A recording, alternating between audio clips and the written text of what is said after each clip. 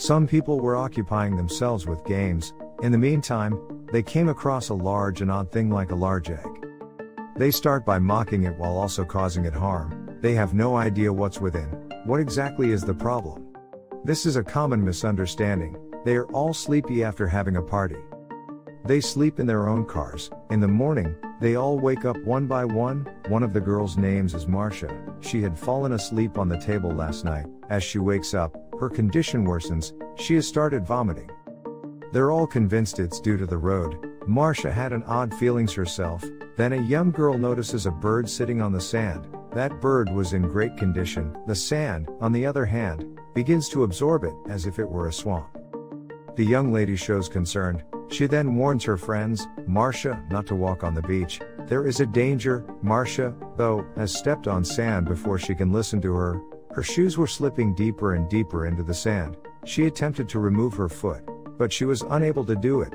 Her foot was going to be moved out with her hands. Her hands were likewise immersed in the sand as a result of it. She screams in terror as she grows afraid. When her pals are also confined, how can they help her? No one seemed to know what they should do. When one of Marcia's pals notices her state, he exits his vehicle. Even though everyone forbids him, he refuses to listen. What more can they do but watch him disappear into the sand? They are all terrified and intend to flee as soon as possible. The driver's seat of the car was occupied by a young child named Jonah. He tries to start the automobile once more, but he couldn't pull it off. After that, we witness a healthy man playing a drum. His pals advised him not to move when he was ready to do so. If you move and fall, you will be carried away by the sand. Are you kidding me? The man exclaims. With his eyes, he hasn't seen anything. He was in agony and was sleeping. He gets up and starts walking. According to the boy, someone would come to our aid in 2 hours.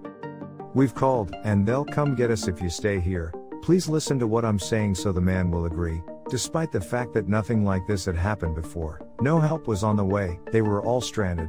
Marcia's friend informs them that they had all partied the day before on this beach. Why wasn't this sand bothering us earlier? Were there any other people with them when they left? Those people, they assume, went into the sand as well. They aren't stuck in the sand, though, because they weren't directly on it. They were either in their cars or on a high vantage point. Meanwhile, the healthy man begins to scream once more. The sun's rays irritate him. He complains. His pal hurls sunscreen in his face, and claim that if you use it, you will feel better. From fluency they view the object that they discover at night.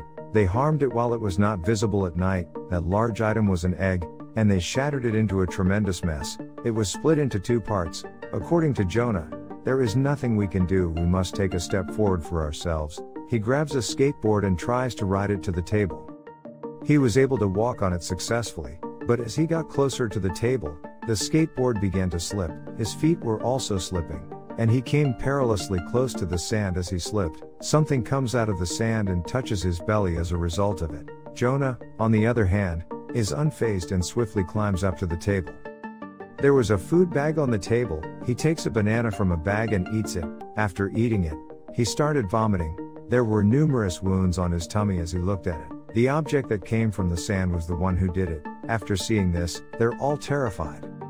This is nothing, Jonah says. Just think about your safety. From fluency then there's a discomfort in Jonah's gut. His wounds were also oozing blood. His pal becomes depressed and begins to cry. Don't cry, Jonah tells her. We're all tough. There was a place for Jonah to lie down. Meanwhile, a girl in the car informs them that their cell phones are in the trunk. We need to take them so that we can summon help. Nobody wants to risk their car's boot not opening while they're sitting here. I'll do it, said a female. She tries to open the boot, but it refuses to open. She makes her way to the other side. She was offered a piece of cloth by a black-haired girl, so she can grasp it tightly and avoid falling into the sand. However, she is still unable to fully open the car's boot. Then Jonah's pal has her hold a rod. She invites her to give it a shot. They all warn him that we're in great peril. He was ready to get out of his automobile, which he had parked close to them. They all scream at you not to step on the sand. When the man emerges, they are all taken aback by the fact that the sand has had no impact on him. He goes to Jonah first. When he sees his stomach, he is taken aback. Who is responsible for all of this? After that, he tries to take the healthy man out of the drum. However, his weight was too great for him to bear, and he couldn't do it by himself. In a few minutes, he says, "I'll call my squad. They'll get you all out of here safely. But I'm not sure what you're doing here." A friend of Jonah's tries to tell him everything. Our friend's fingers have become caught in the boot of the automobile. She informs him. The supervisor approaches her but is unable to assist her. Jonah's companion begins to yell, "Why are you misbehaving with me?" The supervisor demands as she approaches her. "What exactly is your issue? Aren't you seeing that we're in trouble?" She asks. "We won't be able to go on the sand. Our two companions have already been engulfed by the sand." "Don't draw me into these games," says the supervisor. "If there's something like this, how am I supposed to stand on the sand? Come down right away." However, Jonas and her friends did not descend since they were aware that they could lose their lives. The supervisor draws his weapon, and his keys also fall to the sand. They all told him he couldn't put his hand in the sand. He doesn't listen when his hand hits the sand to pick up his keys. The sand became lodged in his hand. In the cabin, Jonah's pal converses with her companion. They realize the sand didn't harm the supervisor. He wears sturdy shoes that resemble towels, which suggests fibers. "Toss towels at me," said the child to his friends. "We'll tie them up with our feet and then move on." He falls from the cabin when his companions throw towels at him while collecting them. Many things tumble down on him, such as roots emerging from the sand, which could be the creature's tentacles. They became entangled in his body and began sucking his blood. It happens to him in the same way that it does to the others. It implies that he vanishes into the sand. For his pals, it was a traumatic experience.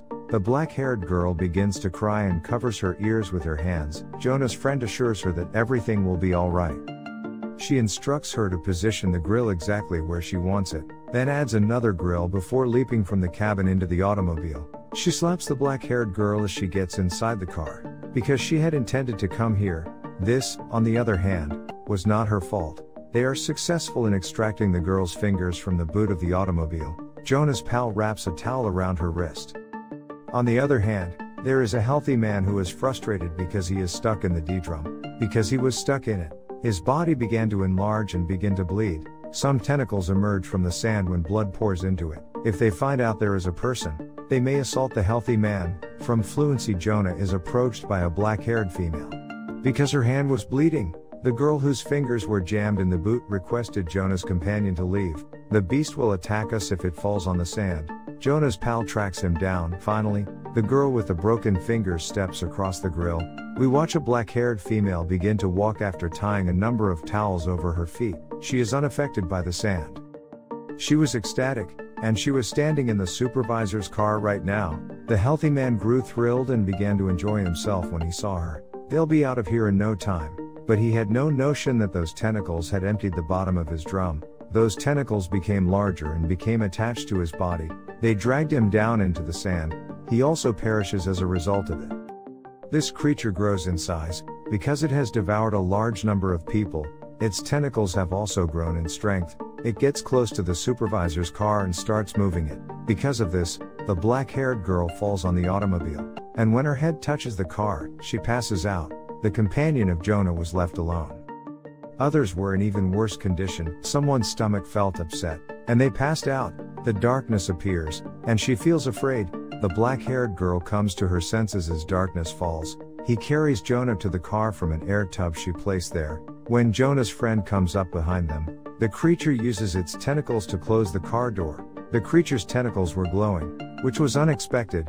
A blue glow began to appear. Jonah's companion maintains his bravery. When she gets closer to the car, she notices a gas can nearby. The monster in possession of the can was not sparing it. Jonah's companion takes up the other cane without wasting any time. She splatters gasoline all over the automobile. As a result, some gasoline drips on the creature, which she ignites. The creature's tentacles catch fire as a result. When it starts to yearn, Jonah's pal runs inside the vehicle. She shuts the door behind her. The creature makes an attempt to unlock the door. As a result, the monster's strength is reduced as a result of the burning. It quickly dissolves in the sand. They were exhausted and terrified because it was too late at night. They spend the night in the car. In the morning, someone knocks on their car mirror. He had the appearance of a police officer. When Jonah's friend comes out to see what's going on, she places her feet on the sand, but they don't sink in. The black-haired girl also emerges with it. From there, they proceed. The creature died last night as a result of the fire.